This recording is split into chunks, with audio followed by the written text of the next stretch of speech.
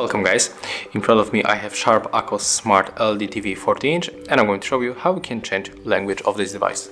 So at the first we have to move to the settings.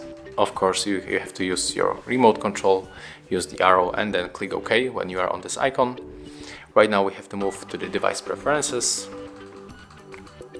click OK, and right now just go for the language, tap OK.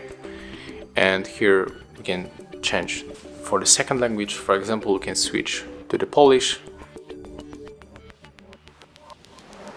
click OK, and then you can just simply go back, and as you can see your language has changed. Thank you guys for watching, leave thumbs ups, comments and subscribe to our channel.